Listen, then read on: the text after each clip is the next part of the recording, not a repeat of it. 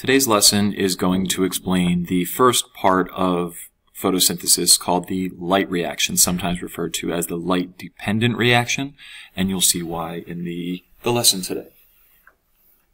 This lesson is going to be written on this board, and I do have to walk a few steps away from the actual microphone, so I'll try and speak loudly, but it will probably echo a little bit more than usual.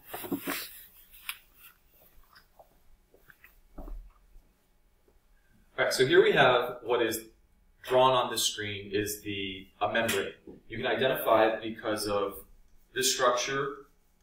I didn't complete because it just overwhelms the picture of this, but over here on the left-hand side where I'm not going to draw very much, these are the phospholipids, and this is very indicative of a membrane. So what membrane are we actually in? We're inside of the chloroplast, which is inside of the plant cell. And within the chloroplast, there are these tiny structures called thylakoids. And what you see in front of you is the membrane of the thylakoid. So this whole structure, thylakoid membrane. Below this membrane is what is referred to as the thylakoid space. Above this membrane is the stroma, which is found inside of the chloroplast. So think of it, the space between the thylakoid membrane and the membrane of the chloroplast is a liquid, and that is called the stroma. So the first thing that happens in the light reaction of this process is we start with photons. So I'm going to draw a little sun. There's my sun. The sun releases photons of light. Remember that they are packages of energy. They travel in wavelengths. So there's my photon. And a photon of light is going to strike a chlorophyll molecule.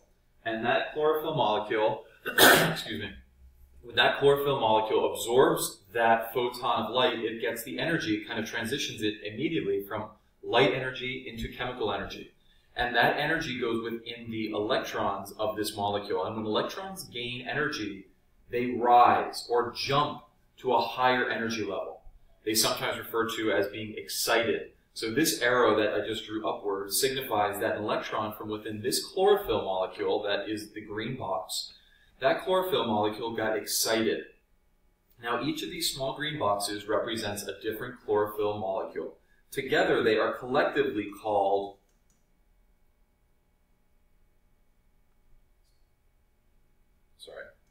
a photosystem. So a photosystem is a collection of chlorophyll molecules within the thylakoid membrane. So these chlorophyll molecules, you can kind of see I drew 6 of them, are clustered together.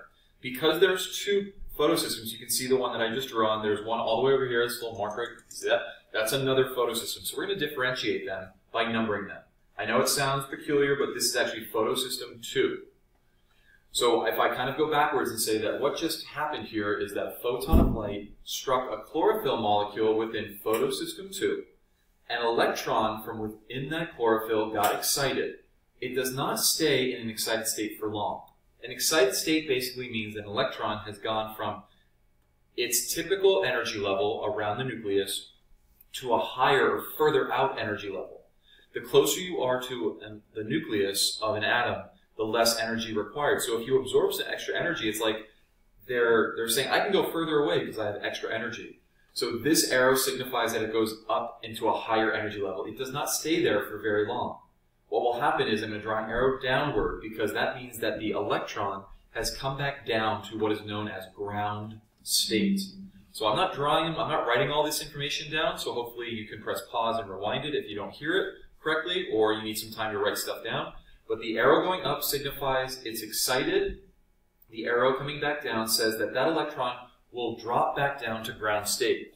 So what happened to that energy? The energy that is the difference between up here and down here is passed.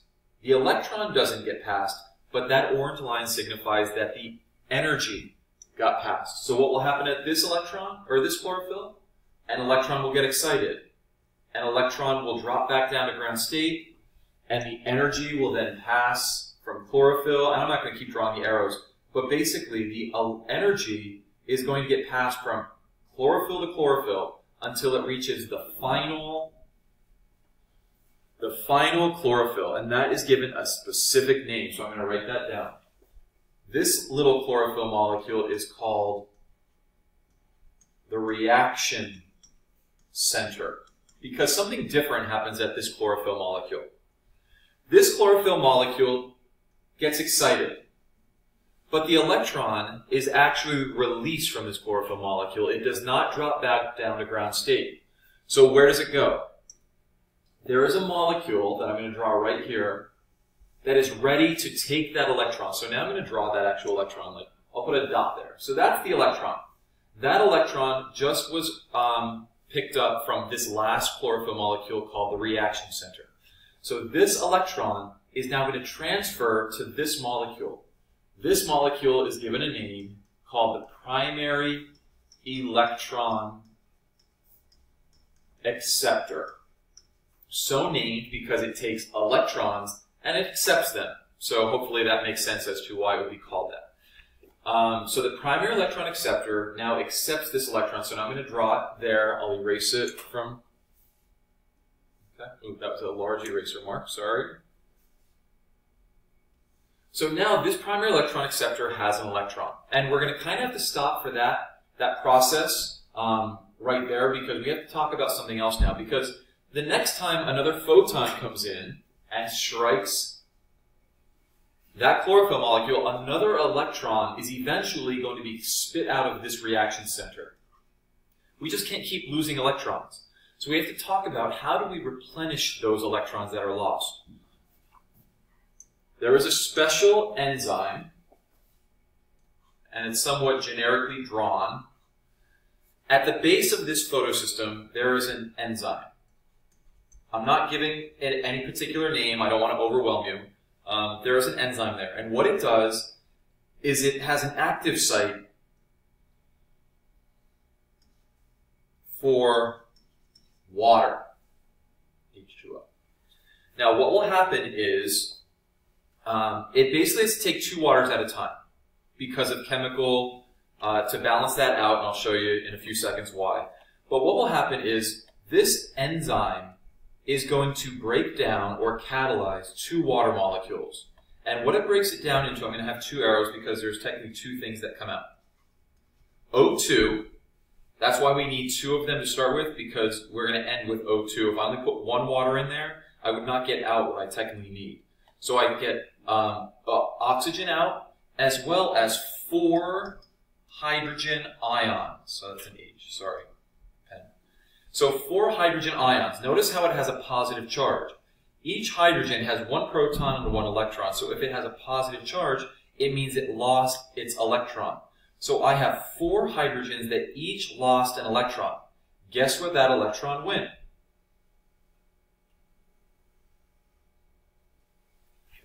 The void that happened up here in the reaction center replaces electrons because it breaks down water. So water replenishes so that the reaction center doesn't run out of electrons. Because if as I showed you, if light continues to be absorbed, more and more electrons are going to be exiting this reaction center. So we need to replenish them, and this is how we replenish them, by the enzyme that is attached to photosystem 2 by breaking down water. All right? So we've had to take a little break in the whole system to kind of talk about that. So we kind of jump back down into, let's talk again about this electron. This high energy electron just was spit out of this reaction center. So what's going to happen is this primary electron acceptor is going to travel. So this line signifies that it's movement. I can't do it with the program. So what will happen is that line signified that it moved, and so now we can kind of draw it down here. Stuff happened in its process that I got to talk about.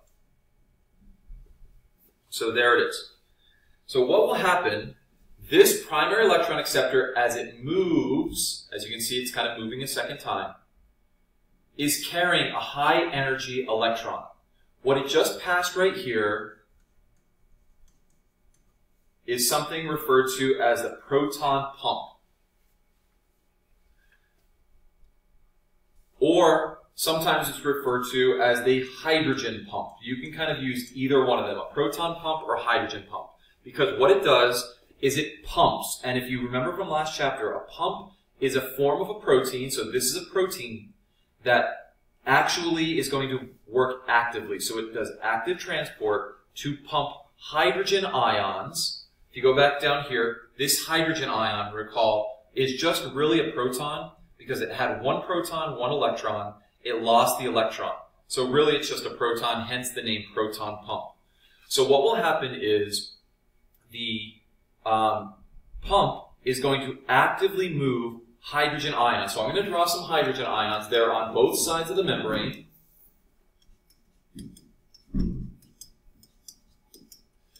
But they're non-equal concentration. They're actually low concentration in the stroma, high concentration in the thylakoid space. So what will happen, if we want to move this hydrogen ion through the membrane, remember, because it has a charge, it requires to go through an actual membrane, and it's going from low to high. So from low to high, this movement right here would require energy. Notice we did it without the use of ATP. Last time we worked with a pump, we needed ATP. This time, where does the energy come from? But this electron. Recall, this is a high energy electron. It was removed from the chlorophyll molecule. It jumped out of its electron shell because it was high energy. So as this primary electron acceptor bypasses the hydrogen pump, basically the hydrogen pump sees its opportunity, says, oh, there's energy, and so it uses that electron's energy to pump a hydrogen across the membrane. And so it goes from the low concentration stroma side to the high concentration thylakoid space side.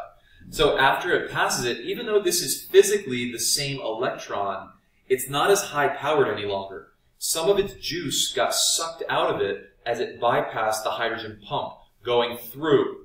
This whole journey is also given a name. There's a lot of new terminology. I can't really help that. It's called the electron transport chain.